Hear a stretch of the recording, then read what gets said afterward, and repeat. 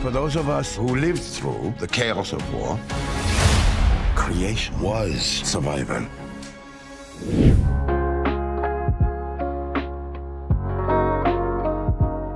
When Dior says creation is survival, for him, in this terrible situation, he has a sister who's gone, captured by the Germans.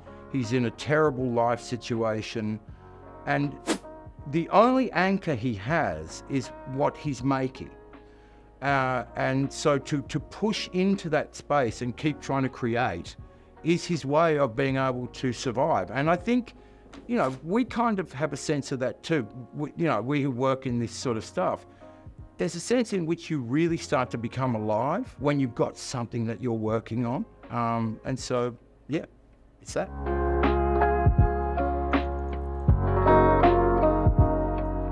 Knowing that Chanel didn't have a family, what I mean by that is that her mother died when she was 11. Her father left the whole family behind afterwards. One of her sisters committed suicide. The other one, you know, died in South America, not knowing where she was. And she had two brothers that were put into, families. So she was totally disconnected from her family. And the fact that she had a nephew from her sister's, suicide, she really tried to take care of him. And so when he was the prisoner, I'm sorry, I'm telling the whole story of Chanel now. Bear with me. When her nephew was a prisoner in Germany, and she tried everything she could in order to save him. And she went into places that probably morally was, questionable.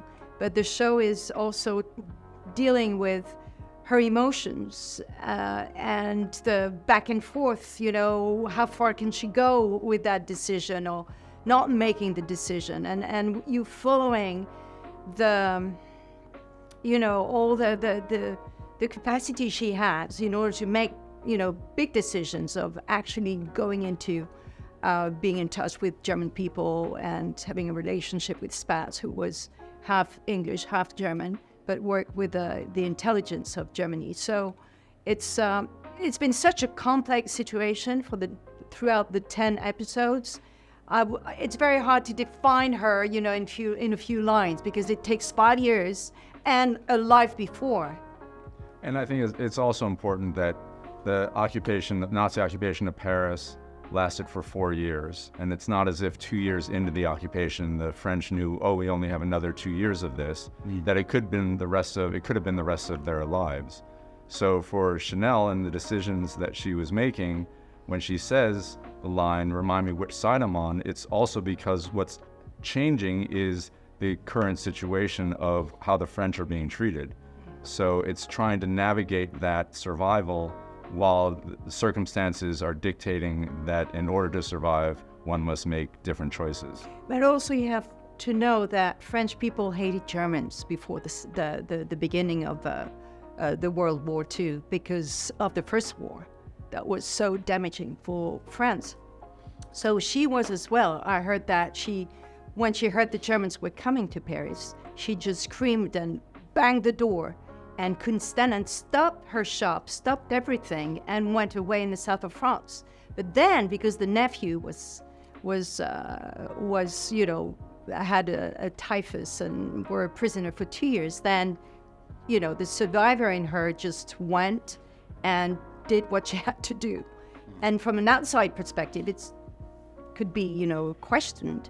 But inside, you understand the mechanism of that need.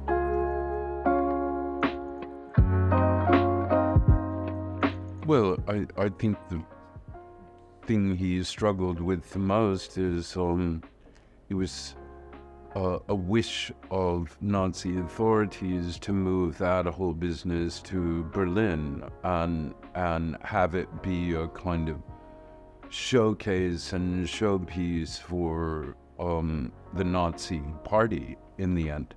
And he didn't want that to happen. And I think, like many people do, always in life, in any form, let alone in extraordinary circumstances like the occupation of France, at least a good part of France.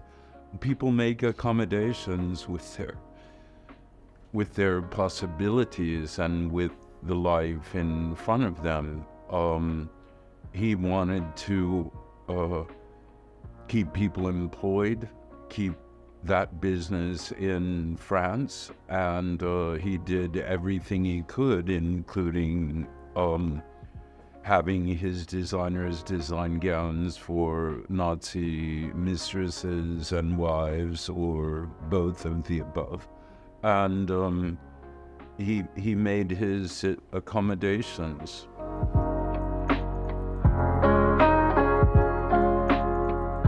I think Dior and Christian and Catherine's relationship was such a beautiful one inside their family. And I think that losing Catherine was a devastating thing for Dior in his life and in his work. And learning more about her journey, being part of the French resistance, being captured and taken to a Nazi working camp for, I think, 8-9 months. Yes. And surviving, having no idea, like, if she'd ever make it back or ever see him again.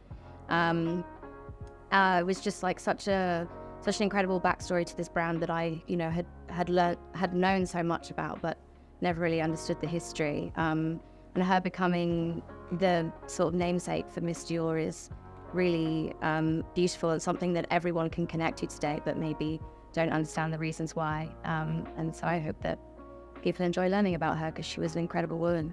I think there's also a really interesting story that we had covered along the way, that when he designed the perfume for her and she first smelled it, she commented it was her first return to life, which is really an amazing emotional thing for Dior, for both of them.